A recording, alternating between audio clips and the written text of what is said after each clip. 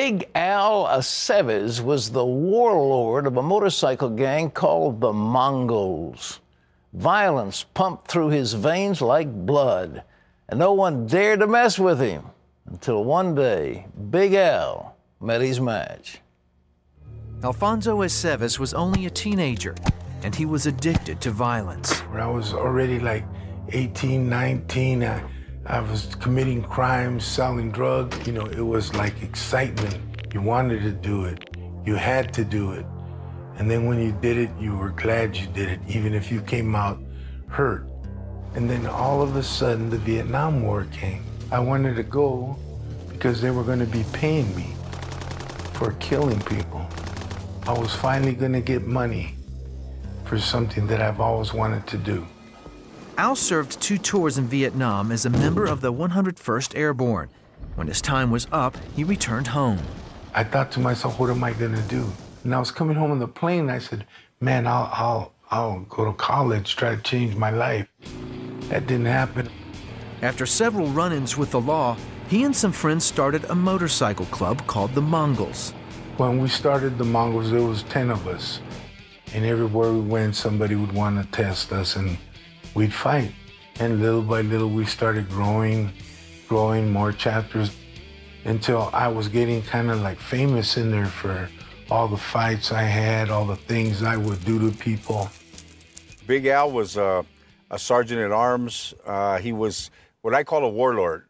And whenever we needed something taken care of, Al was the guy that we looked to.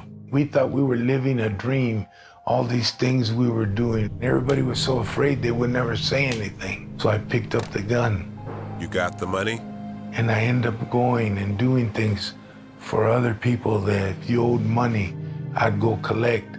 Al made countless enemies and eventually became addicted to heroin. Even so, he married Lorraine. And I had 6 kids, and he married me with these 6 kids. And he said, don't worry about it. I'll take care of the kids. I'll support you. Everything will be all right. Al's addiction grew worse. He needed money for drugs, so he started taking on bigger jobs. I needed drugs, so I needed to do things. And that's when I would take whatever I would get. They would say, could you bomb this place? And I'd give them a prize. And I was always worried, always fearful that he'd get in trouble or die, because he'd go all over, Mexico, everywhere.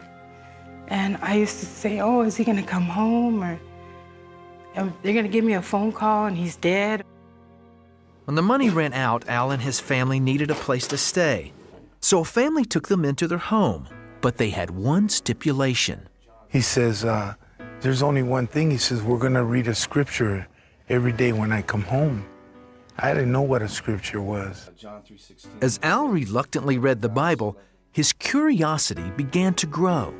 One day he brings another guy, and then the guy started talking to me about salvation. He says, you know, wouldn't you like to be saved?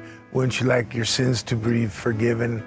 And I looked at him, I told him, man, you don't know who you're talking to. You know what I mean? The things I've done. And he told me, no, God died on the cross for you. And so I accepted the Lord, and I was still hooked. But turning his life around wasn't so easy. He was eventually locked up for planning a bomb attack. When he came out, we went to meet him at the airport, my family and I was scared, fearful. I didn't know which way he was gonna go. And when he came home, it was a little rough at first, but he just said, we're going to church, we're going back to church. I don't want to leave God anymore. I want to stay with him. Al moved into a Christian men's home and kicked his drug habit. I was kicking heroin. God was so good that he gave me the strength to stay because I wanted to run. But when I started falling down on the ground having convulsions, God was good. I stayed, I kicked. Eventually, Al started working at the men's home. Everyone around him noticed a change, especially Andy, his friend from the Mongol days. Andy, too, became a Christian. That's been the awesome thing to see, that the transformation, because he was always, to me, was a big, rugged, hardcore guy. And now the tone of his voice has changed. He's a very compassionate person, very sensitive to the Holy Spirit, to the needs of people. I'm proud of the strength in him, that he stood up and said, I'll follow you, Lord. Oh, I know it was hard because of his background and all that he's been through. And then, you know, being a dad, raising my kids, I'm proud of him. Death called on me a lot. People have tried to kill me forever. But God had a plan in my life. No matter what kind of biker you are, no matter what club you're in, no matter what situation you're in, God can take you out of it. My life has changed just because of Christ. Not because of any drug, not because of any program, no doctor, no psychiatrist. God has changed my life completely, from the person I was to who I am now. He's changed my life completely.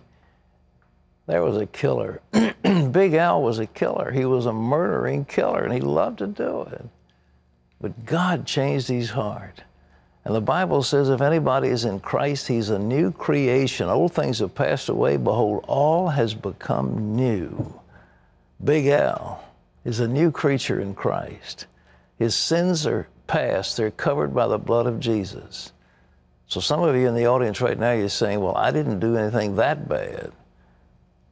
I didn't do anything that bad. Well, whatever sins we've committed, a little one or a big one, it all offends the majesty of God. And yet God will forgive you for the big ones or for the little ones. Whatever you think you've done, God Almighty says, come home, child. I love you. I love you. I'll pick you up. I love you. If you want to know him today, Jesus Christ died on the cross. He died for you. He loves you. Pray these words. Pray with me. Lord Jesus. That's right. Pray with me. Lord Jesus, I love you, Lord. I love you today. I love you because you love me. And right now, I open my heart to you and I say, Jesus, please come into my heart. I give you my life. All the sin and the roughness and the harshness that's been there, all the things that have been done to me and all the hurts, I give them all to you, Lord. And I take from you your salvation and your blessing for me. Take over my life, Lord, from this moment on. You are mine, and I am yours. Thank you, Jesus. Thank you, Lord.